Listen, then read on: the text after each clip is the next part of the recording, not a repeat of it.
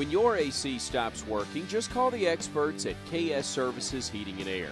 They're fast and affordable. Right now, purchase any Bryant energy efficient system and save with 0% interest for 60 months with approved credit. It comes included with a 5-year labor warranty. And our fair price guarantee means that we will always give you 3 quotes for every situation: a good, better, and best. Call KS Services Heating and Air today. We roll on, whatever it takes.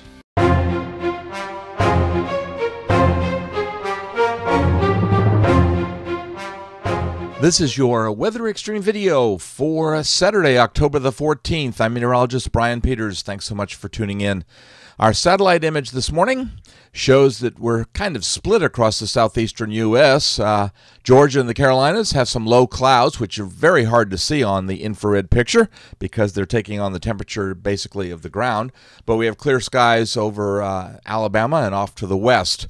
We're watching a frontal system off to our northwest that is expected to move through here Sunday afternoon and evening and into early Monday morning. Should be out of the state by around daybreak on Monday morning, but the high pressure will keep us in good weather today. Aloft, we have an upper ridge that will be changing over the next several days as a very strong trough comes out of the western U.S. I don't think there's too much trouble identifying where the cold air is across the country. We don't really have any cold air in the southeastern U.S. just yet, but that will be changing Monday as temperatures for highs will struggle to get into the lower 70s. But this morning, we're in the lower 70s across much of the area. I noticed that Tuscaloosa is kind of a cool spot with 68. Watch warning map is fairly inactive. We do have a lot of dry weather in California, and the dark blues you see are freeze advisories and warnings up in the northwestern U.S. The gray in the central U.S. and down in southeast Texas is dense fog advisories, and the green around Lake Michigan and into parts of eastern Iowa are flash flood watches. We're not going to have any flash flood watches down here. As a matter of fact, as the front comes through, it looks like probably spots that do get rain will get maybe 1/4 of an inch or less.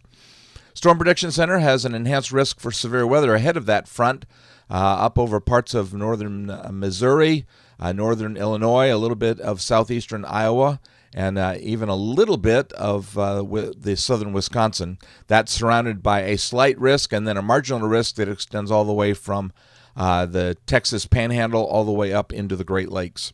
For day 2, nothing but showers or thunderstorms on their outlook, no slight or marginal risks. And then on day 3, wow, hardly any thunderstorms forecast at all except over the Florida Peninsula.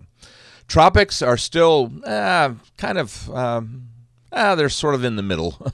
Ophelia passing south of the Azores today, and we have an area of disturbed weather in the area just to the northeast of the Leeward Islands. That area, while it may develop over the next 5 days, is expected to curve and recurve into the Atlantic. All right, the 06 CGFS model run this morning, and there's our current high-pressure system over the eastern U.S. at the surface.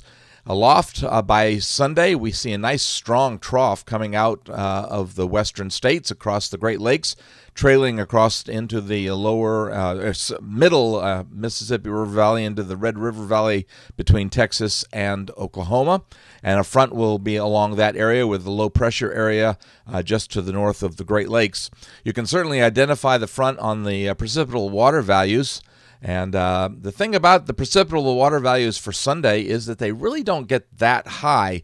We're certainly not above 2 inches, and for the most part, northern and central Alabama remain on the order of about 1.7, maybe 1.8, or a little bit less. So showers will be somewhat spotty. There's a look at an intermediate time. This is about 1 a.m. on Monday, and you see that the values surge upward to near 2 inches across the south part of the state.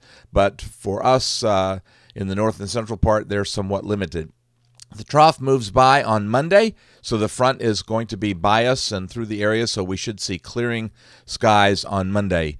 We stay in a bit of a troughiness over the eastern part of the country on Tuesday and again on Wednesday, kind of a convoluted pattern.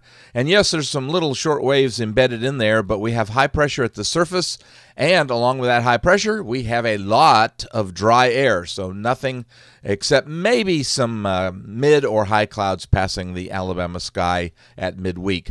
And also, temperatures will be very low for Tuesday and Wednesday morning, some of the coldest we've seen so far this season, with many places getting into the 40s. By Thursday, we see weak ridging taking place, and that ridging continues into Friday, so we should warm up nicely. That by the end of the week, we're seeing highs mainly in the upper 70s. The ridging stays in place on Saturday as the western U.S. becomes a little more active with a nice trough coming in there. And of course, at the surface on Saturday, we've got a nice high pressure area centered over Kentucky and West Virginia and western Pennsylvania and parts of Ohio. So some nice weather for us. Looking out into voodoo country, and we can certainly see that we maintain a bit of a troughiness on Tuesday, the 24th, over the eastern part of the country. That enhances on the 26th, so that looks like some cooler weather right there. We do warm up, but not a lot on the 27th, as we have very weak ridging, and then at the end of the period, we're back to the overall troughiness. That'll do it for the Weather Extreme video for this morning. I'm very excited to be a chili cook-off judge at Mount Cheehaw later this morning, so if you're in the area, come on by. Love to have you come by and say hello. I'll have the next Weather Extreme video posted here first thing on Sunday morning. Have a great day. Enjoy the warmth of the weekend. It may be the last for quite some time. I'm meteorologist Brian Peters. Godspeed.